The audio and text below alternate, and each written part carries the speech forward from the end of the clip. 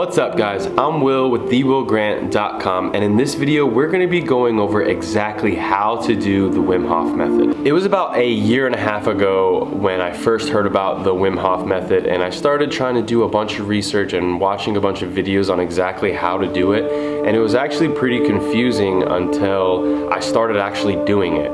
It's like Wim Hof says, feeling is understanding. So the more you actually just do it and try to do it, the more you'll understand exactly how to do it. But in this video, I'm gonna do my absolute best in creating the video that I wish I found a year and a half ago when I was first trying to figure out what was I doing. So the first question that I probably get asked the most is, when is the best time to do this method?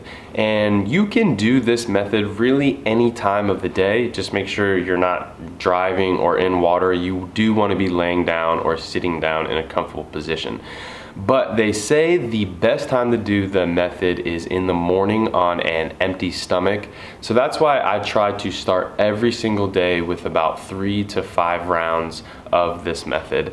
And also another good time is before a workout, before a big game, before an event, before a big meeting, before anything that you really want to be performing at your absolute best. But like I said, you can do this literally any time of the day. If it's at the end of the day, you're laying in bed, you feel like you need a couple rounds, that's also a great time too. So there is a proper way to breathe. But when I first began this method, I had no idea how to breathe, and I was completely unaware and unconscious of the way I was breathing. And frankly, I was breathing completely wrong. That's why in this method, it's so important to know that feeling is understanding, because it took time of me just practicing and breathing in as deep as I possibly can to understand the correct way of breathing, which is starting from the stomach and then your chest and then head. So you want the flow of your breath to start from as low as you can in your pelvis, work your way all the way up to your chest and then through your head and then out. It takes a while to be able to even separate your breathing from your stomach to your chest. Like at first, like I said, I was completely breathing wrong and I was a complete chest breather. So all I knew how to do was breathe straight from my chest. And it took days and days and practice of doing this method to really learn how to expand my diaphragm and to really be breathing all through my stomach. And then as you learn to do that, then you can expand it through your chest all the way up and let it out. When I first began learning how to breathe and doing the Wim Hof method, the exhale is what really confused me, because I wasn't sure, do I just let it fall out, do I blow it all the way out, or exactly how or what is the correct way to do this.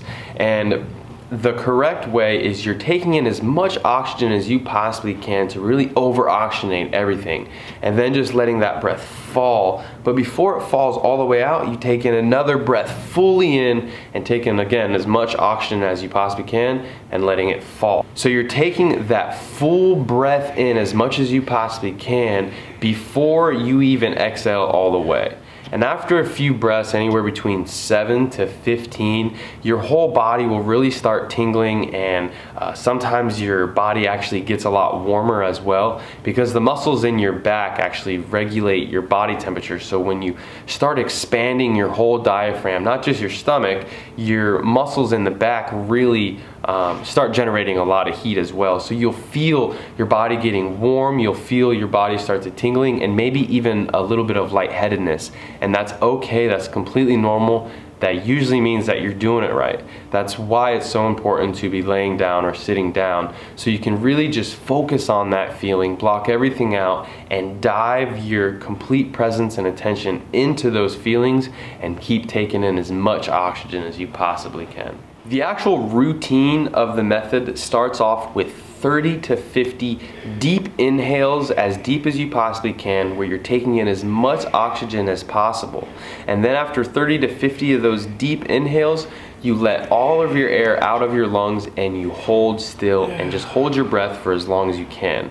And you try to focus on not thinking, but just feeling and witnessing. Your body will be tingling, and you just want to dive into those feelings and your body speaking to you in your body's language. You will be able to hold your breath longer than you probably ever have in your life, because you did just over-oxygenate all of your cells in your whole body and you depleted your whole body of that carbon dioxide.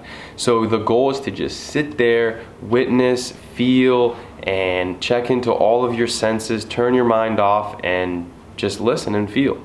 After you can't hold your breath for any longer, that's when you take that big gulp in and you actually want to hold it and pause and squeeze for about 10 to 15 seconds and then let it all go.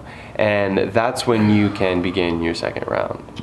Especially after a few rounds of this, you will get some sort of a body and head high that honestly feels amazing. It's very close to like a euphoric ecstasy feeling, and all of your senses feel activated. I feel like I see clear, my mind works better, just everything feels really good. What I normally do is I normally do about 3 to 5 consecutive rounds every single morning. And I could do that just with nothing, or sometimes I actually use a 15-minute 3-round guided meditation that's on YouTube, and I'll leave that link in the description below. It's really good. But if I don't have that, I'll just do it normally, just counting my breaths and doing my rounds like that. There is another quick way to do a Wim Hof method that I really like doing this way, really into my warm-up routine, or before a workout, or before an event, or before a race.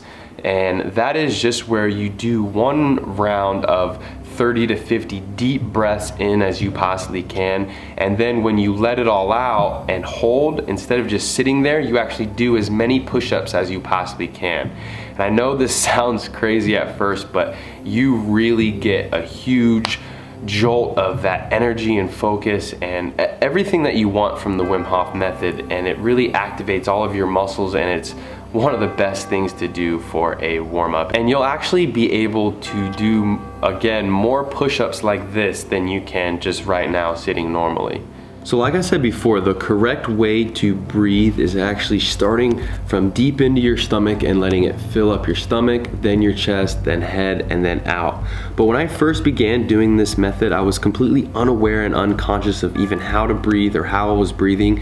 And I was actually just breathing straight through my chest. So that came from actually just doing it. Remember, feeling is understanding. So you have to just jump into this method and just begin breathing. And the more you breathe, the more control you'll gain of your breathing, and the more you'll be able to breathe properly. So I started off starting with your stomach.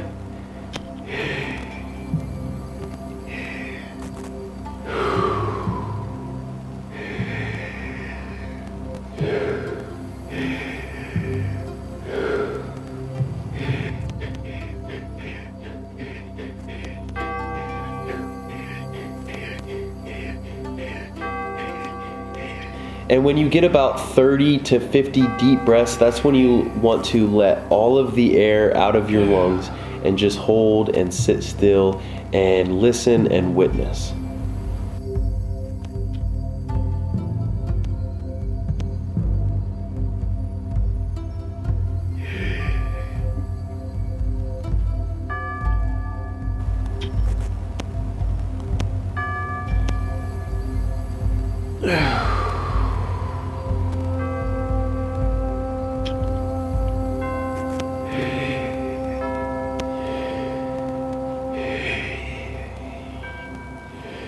Yeah, I really encourage you guys to just get down on the ground, try this breathing, invite some friends to do it as well. Like I said, I've been doing this breathing and practicing and learning my breath pretty much every day for the past year and a half, and I'm still learning things all the time of how to breathe even better and connect a little deeper to my breath. So don't get discouraged at first if you're just confused and not getting it. Just do it and just breathe, and the more you do it, the more you'll understand.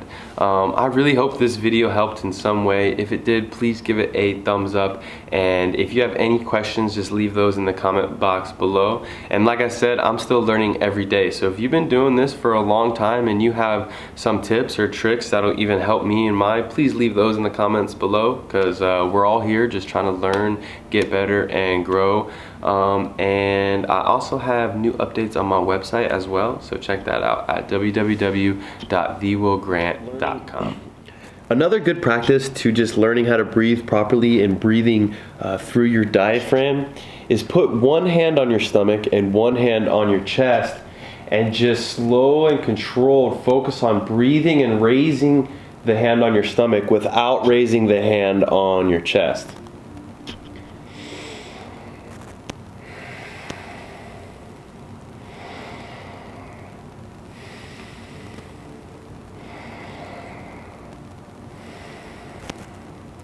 Then after you get the hang of that, you can begin learning how to start with your stomach and then fill your chest.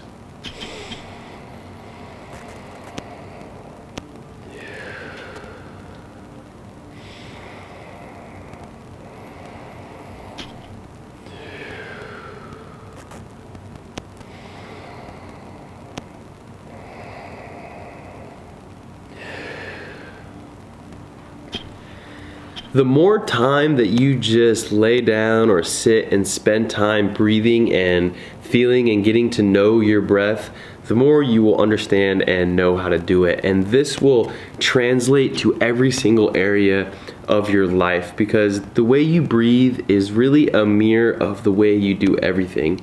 If you're not connected and not aware of your breath, a lot of the times we are just going through the motions of our day. But we can regulate and readjust everything from our mood to our energy just from changing our different breathing patterns. So like I said, the more you understand how to breathe, the more you understand the physiology of your own body and able to control your happiness, your health, and even your own strength.